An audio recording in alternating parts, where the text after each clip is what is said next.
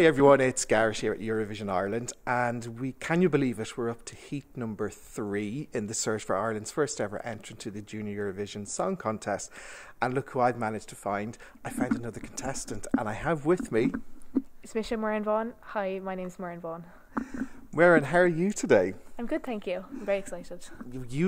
I'm telling you now, you have the most excited parents, or mother anyway. I'm telling you now, out of all of the ones that have come in here, you and your mother, I'm telling you, the most excited. I like that. Good to hear. That's good to hear. Muireann, what part of the country are you from? I'm from Cork. We're near Mill Street, so... Okay, near Mill Street. Yeah. Niamh Kavanagh. This is the thing, the connections are there. There you go. And some might say that Cork is the unofficial capital of Ireland. It really is. Being a Dubliner, I can't agree with you, but I'll let you away with we'll this. agree to disagree. Welcome. Thanks very much. Now, it seems as if all of the Junior Eurovision contestants, because you all met in here earlier on, you all getting on so well with each other. They're all so lovely. They're all really nice. And is this the first time you've met them now, or did you meet them at some of the preliminary? No, I'd met no one. I didn't know anyone coming in. It was because all the auditions were solo, in and out, but it was lovely to meet everyone and hear everyone's songs. Everyone's so talented. It's just fantastic. It's scary how talented everybody is. Now, I believe that you are a huge fan of a man who plays a guitar and who has fabulous red hair. Would that be right? That sounds about right. That sounds good. Who are we talking about? Talk about Ed Sheeran. What is it about Ed Sheeran that you like so much? He's just so talented. You know, every other singer has their concert and they have their backing singers and their backing tracks, and he's just him and his guitar. He's so simple but just so talented. And is the guitar something that you like? I love playing my guitar. It's part of me at this stage.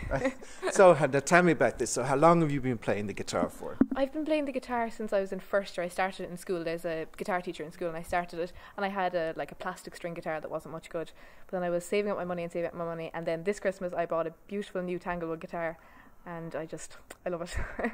So are you on the guitar all the time at home? Yeah. And poor Mammy and Daddy having to listen to everything? It gets a bit annoying, alright.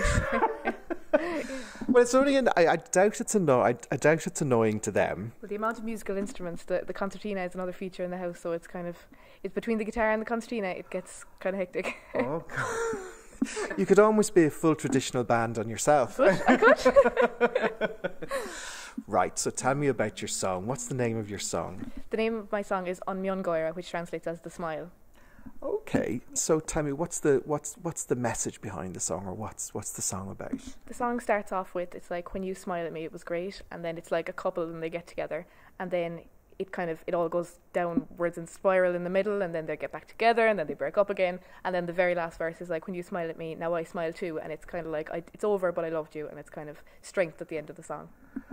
Okay, Muireann, now, are we talking about from personal experience here now? Is there a boy down in Mill Street now? No, there's no personal experience. This is why I was nervous to sing the song to people, because everyone thinks it's based on a personal experience.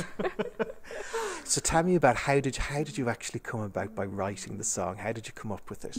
I was strumming away some Ed Sheeran on the guitar, and then I just got bored of doing the same stuff, same material, same people, and then I was just kind of messing with the guitar, and I found a few chords that sounded really nice together, and I was like, geez, that could make a nice song, and I didn't really think much of it, and I was playing away with it, and then next thing I had a nice melody written, and I added in a few words, and added in a bit more, and then all of a sudden it was this full song, and I played it for a few people without telling them that it was my own, and just kind of saying like, oh, what do you think of this? And they were like, oh, that's a very nice song, or whatever, and they'd be like, who wrote it? And I'd be like, yeah, I wrote it, and they're like, what do you mean you wrote the song? But yeah, that's how it all came about.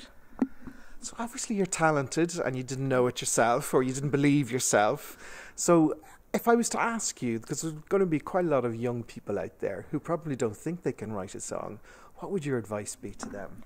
Don't plan to write the song. Don't say like, I have 2 hours to write the song. You kind of have to just leave it happen. Just mess around. What I was doing, if you play an instrument or whatever, I messed around with the guitar, but I'm sure the piano or whatever, and I found the melody first. I found that was the most helpful. And then once you kind of have the melody, it has a feel for itself. You kind of feel that it's a sad song or it's a happy song or it's upbeat or whatever, and the lyrics kind of come naturally themselves then. But as opposed to kind of trying to make things rhyme and make everything fit in a certain rhythm, it can kind of take away from the fun of writing the song, because it's great fun. It's supposed to be, it's great. So now, are you looking forward to actually getting on that stage and singing now? You know, as I said, in front of Niamh Kavanagh and Brian Kennedy, who have both done very well at Eurovision. And so are you nervous about that, or are you excited about that? I'm nervous about it, but I'm so excited. I'm really looking forward to it. It's such a strange feeling, like a song I wrote in the sitting room is going to be, you know, up on a big stage. It's just, it's really strange, but I'm so excited to do it. I'm really, really looking forward to it. Now, you have to answer me honestly in this, okay? Right. Now, I really mean that, okay?